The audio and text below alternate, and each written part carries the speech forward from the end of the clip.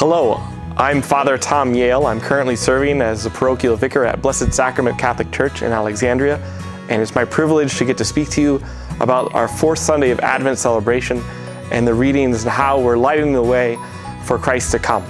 It's of course the winter solstice, and so this makes this the shortest Sunday of the year in terms of daylight, and a reminder to us of how often without Christ our lives are in darkness.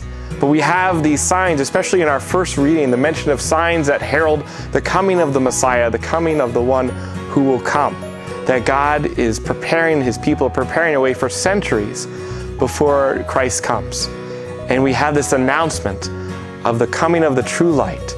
And all of these signs have been pointing the way and lighting our path for us during this Advent season. Today, in our gospel, an angel delivers a message to Joseph that requires him to act with courage and confidence and trust. Not only that God is going to do great things, but that Joseph should act in accord with that. And Joseph should do what God is calling him to without any other proof. Oftentimes our own faith requires us to act without being quite clear, quite sure what God is going to do, but with that trust and confidence that God will not fail us and that God will provide for us.